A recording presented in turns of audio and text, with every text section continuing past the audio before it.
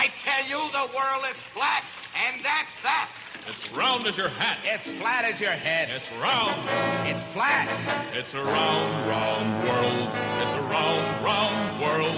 I contend it's round and it's going to be found when all the results are in. It's a round world now and it's always been. Flat. If only today's opposite views of the world could be argued the way it was in the time of Christopher Columbus, at least as imagined in the old comedy record Stan Freberg Presents the United States of America. But despite the actual discovery by Columbus in 1492, the birth certificate of our land says America. That's the designation on a 1507 map on display at the Library of Congress in Washington, created by young clerics in the French cathedral village of Saint-Dié, who credit the explorer Amerigo Vespucci. The map also shows an accurate outline of South America before any of the later Spanish or Portuguese voyages there, and the Pacific Ocean before Balboa's sighting 6 years later. The map's mysteries may never be fully solved, but we wouldn't have them to ponder at all if not for its salvation by a 16th century globemaker named Johannes Schöner. Another Catholic cleric, later turned Protestant, collecting a wife and 3 children in the process.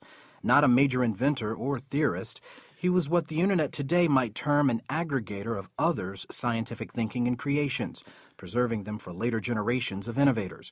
His story is told in an extensively illustrated new book by Library of Congress curator JOHN HESSLER, A Renaissance Globemaker's Toolbox, Johannes Schöner, and the Revolution of Modern Science, 1475 to 1550, from the Library of Congress Press. And, for your ears only, John Hessler joins us now. Welcome to the program. Oh, thanks for having me. Do we know if it was ignorance of Columbus or some prejudice for Vespucci that led the 1507 mapmakers to choose the name America? Well, it really is a complicated question, and it's just one of a series of mysteries that the 1507 map presents to scholars and for people who look at it today. For people who haven't ever seen it, the map is huge. It's over 8 feet wide and 4 feet high. And the real central mystery of the map is how did Waldseemüller, who was the main map maker, the person who's mostly credited with making the map, how did he get the information about the Pacific Ocean? How did he credit Vespucci with the naming of America and not Columbus? What sort of information did they actually have is an open question. Do we know when and how Schöner got his copy of the map, why and how he preserved it? Well, Schöner is an interesting character. He probably got his copy of the map sometime after 1515. The copy that the Library of Congress has, which is the only surviving copy, was printed right around that period. And Schöner may have ordered it as a custom thing just for himself. At this period, he was really engaged in globe making. His globes, the globes that he made, have a much more radical vision of the continents than even Waldseemüller put down. And how did the map make its way through the centuries to Washington? Well, Schöner, anytime he's sort of finished with some of the scientific things that he collected, the stuff that he read, manuscripts, maps, all sorts of paraphernalia that were related to mathematics and science, he bound them into very, very heavy books with oak covers, very thick oak covers. They look typically like your normal medieval book would look like. And basically, after Schöner died, his library was sort of handed down through several families, and his entire library was purchased by Ferdinand III, and most of it was transferred to the National Library of Austria.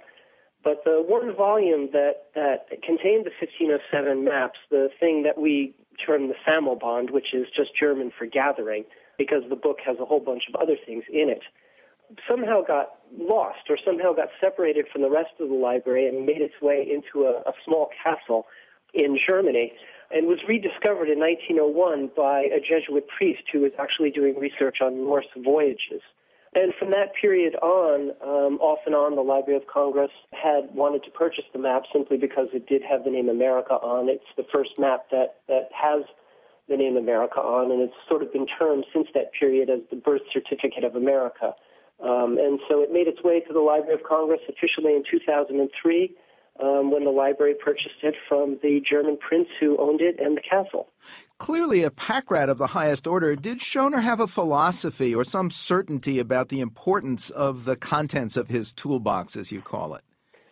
One of the things that is most amazing about Schöner is I think his forward vision on what would be important to science later. He saved some of the most important manuscripts and other things related to science from other scientists, people like Regiomontanus and Bruno Walter, and some of these mathematicians and astronomers that predate Columbus. And in some instances, these are the only manuscripts, copies that we have, are the ones that Schöner saved.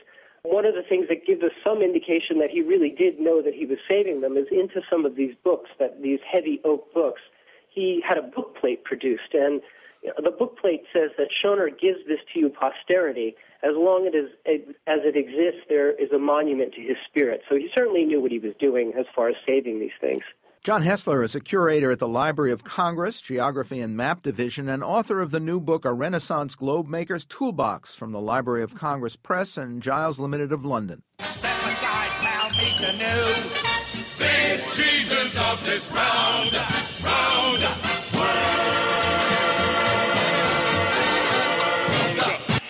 And this has been For Your Ears Only.